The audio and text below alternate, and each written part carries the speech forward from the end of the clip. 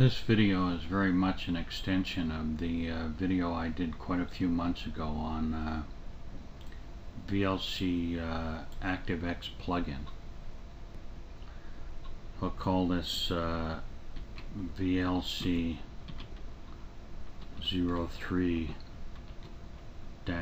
AutoPlay,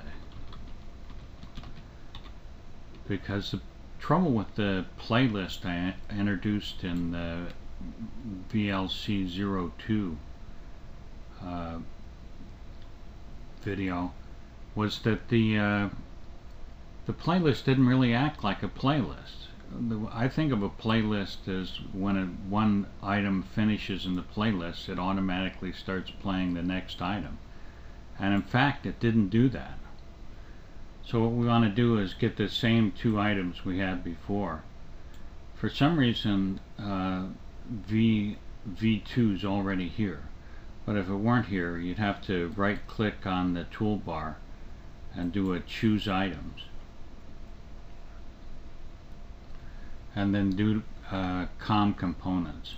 COM is actually the old name for ActiveX. It probably confuses a lot of people that COM and ActiveX are used interchangeably so much. After 1996, allegedly COM became ActiveX, but in fact I'd say in actual use COM is still used a lot more than ActiveX. And you select the component you want, in this case the video LAN VLC ActiveX plugin, and then click OK. And maybe I'll do that again, what the heck. Probably cause everything to mess up.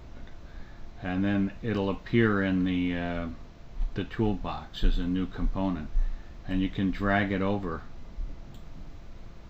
and put it on the form and resize it.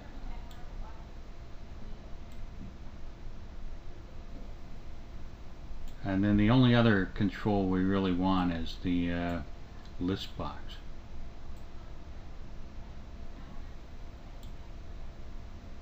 So drag over a list box and resize that, and that'll contain the playlist, or actually a parallel copy of the playlist, and give these meaningful names. Like we'll call this one VLC,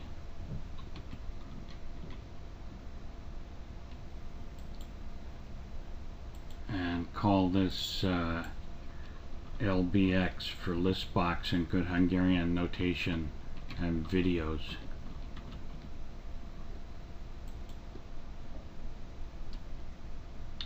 And then if we double click on the form to go to the code behind, there's two usings we need to add. The first is using AX VLC, which allows us to access the VLC ActiveX plugin. And the next is using system.io, which will allow us to use directory info and file info, which we're going to populate the list box with that instead of doing open file dialog. So if we right click and paste the code in, I go directly to the directory that has those three videos I used in the previous video, and I select just the FLVs with the pattern star.flv and the get files of the directory info, and then I do a for each and go through each of the videos and add them directly to the list box with the short name, and then add them to the playlist with the long name that has C:/ and fully qualified, and also prepends a protocol type, in this case file : //. You could have something like HTTP : also, or some other protocol for accessing it on the web. And you notice as we go through the for each these two exactly parallel each other because the list box is 0 based and the playlist is 0 based. So if you click on a name in the list box, the 0 in the name for the first one will correspond with the 0 in the playlist selection. So if we go over and double click on the list box and put in the code for actually playing a video, all we need to do is get the selected index from the list box and then pass it to the VLC.playlist.play item and use that number to select the playlist item to play. So if we compile and run this, save it first. All we have to do is select an item for it to play. This is a test of the embedded VLC player. Test 1.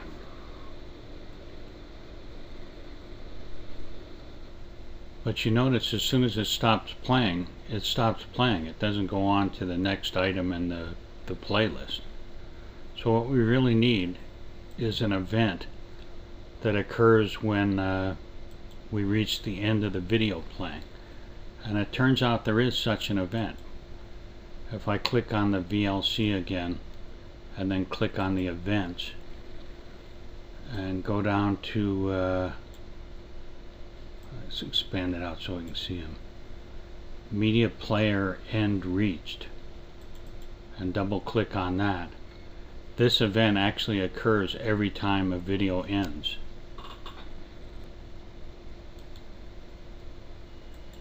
So the code I actually want it not just to play the next video, but when it gets to the end of the videos to wrap around and go to the first one.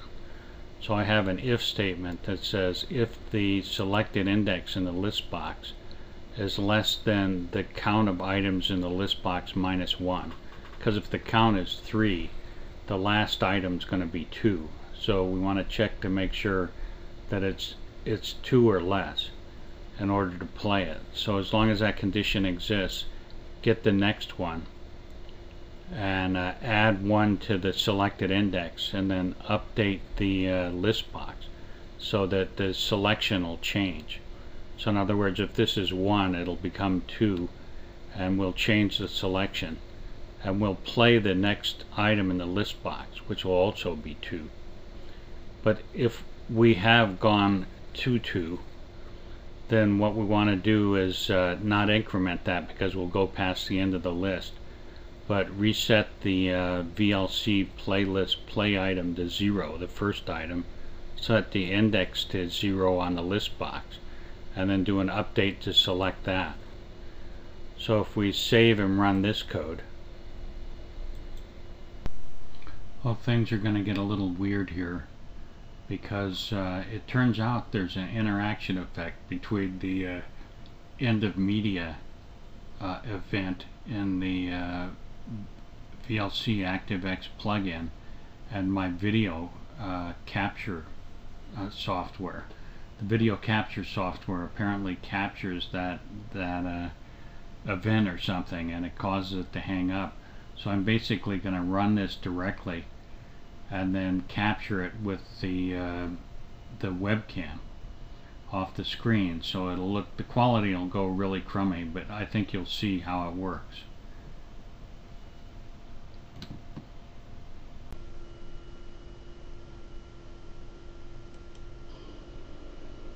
This is a test of the embedded VLC player. Test 1. This is a test of the embedded VLC player.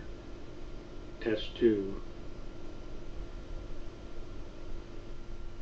This is a test of the embedded VLC player. Test 3.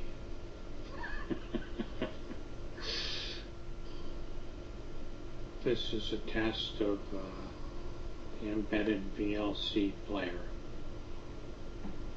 Test 1.